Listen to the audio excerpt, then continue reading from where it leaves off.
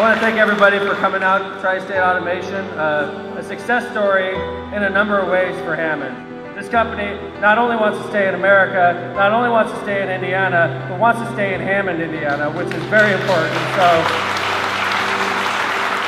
Lake County has been a part of my family's blood and heritage since I was a little boy. And so in many ways, looking around the room here today, I feel right at home.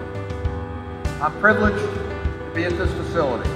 Things like this just don't happen by accident. It takes hard work, investment, but it also takes great governance like your mayor's provided here in the city of Hammond.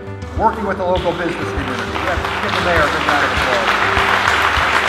And I want to work with the mayor and all of you here today to grow our economy and to create good jobs and to revitalize the American dream. We need political leaders who will work together for common sense solutions. Whether it's a Democratic idea or a Republican idea, the only thing that matters is whether it's a good idea and will help our families and our communities move ahead once again. That's the kind of leadership that we need.